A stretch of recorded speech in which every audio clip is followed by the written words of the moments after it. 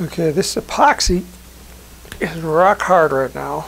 Well, just almost fully cured, but you can see it took a lot of effort there to crack it in half. So I know my fills along the seam are nice and hard.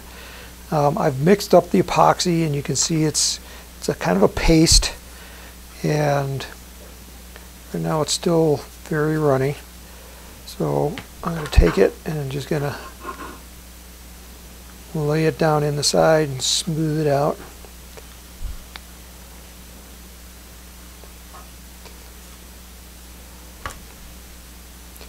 And you can do all your fins at once with this stuff, which is why I like it.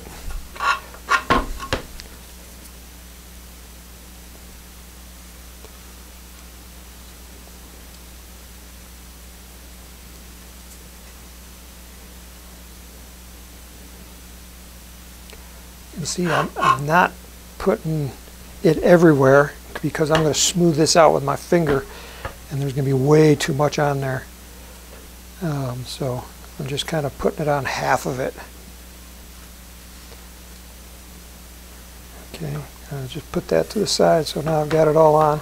So now I'm just going to take my finger and then pick up a little bit and go around those corners, and then just run it along the seam there.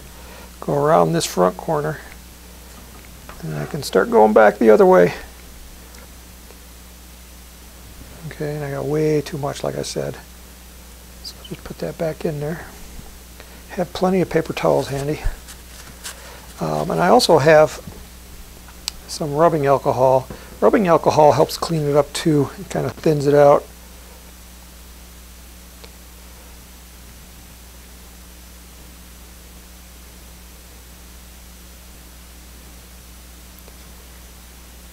See, like right here, the fin kind of got everywhere and on my table. I'll wipe that off. Got a little garbage can underneath there. Oh, a little bit too much.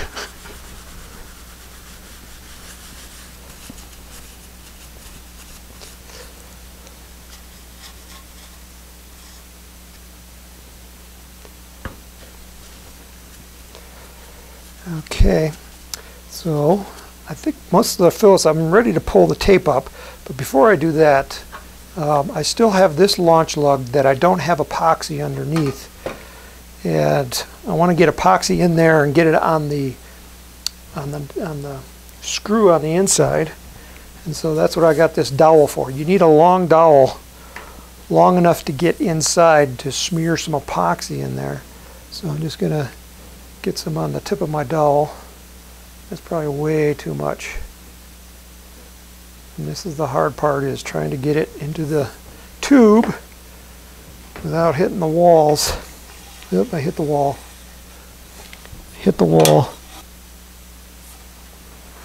Okay, so you can kind of see I'm getting some epoxy in there. And it's not going to take much epoxy, as you know. If you want more, just grab a little more. Make it a little bit more bigger of a mess. Like I'm about to do. Kind of keep it spinning to keep it from sagging too much. I have to go way over here.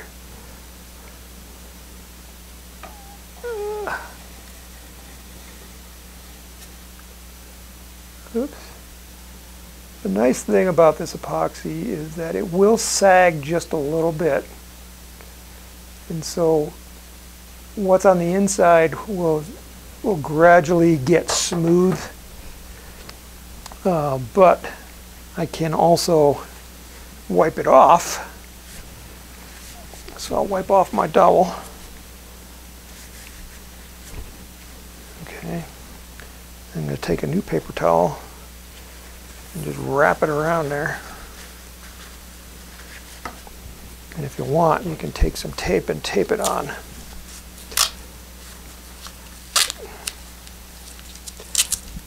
I just want to keep it on there so that when I pull it out, the paper towel doesn't stay on the inside. So I can take it and just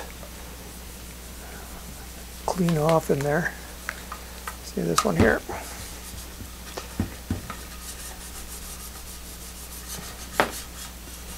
Basically, I'm just smoothing it out mostly. If I want to get it really clean, I'll just keep doing that.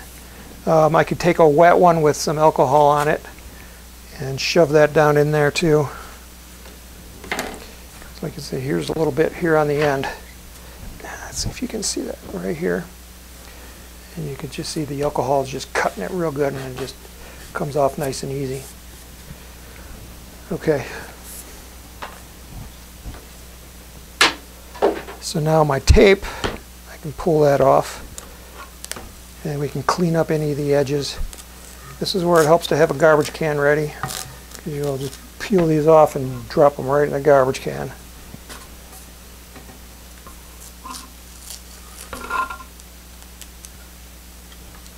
Okay, you can see that edge is looking really good, which is what I want. It's just going to have a little lip on it, and that can be sanded off pretty easy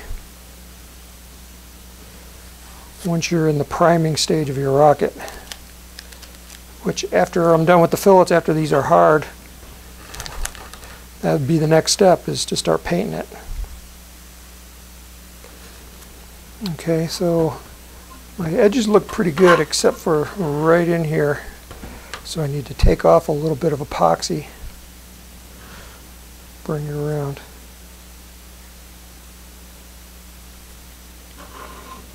Okay.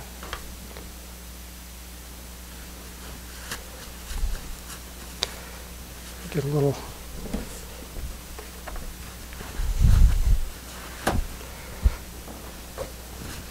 bit of alcohol.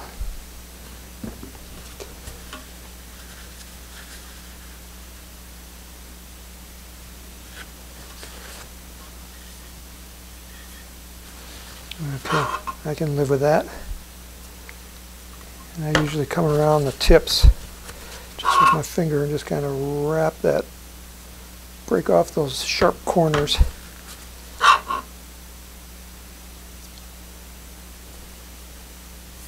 There's going to be a little bit of sanding. That's going to be fine.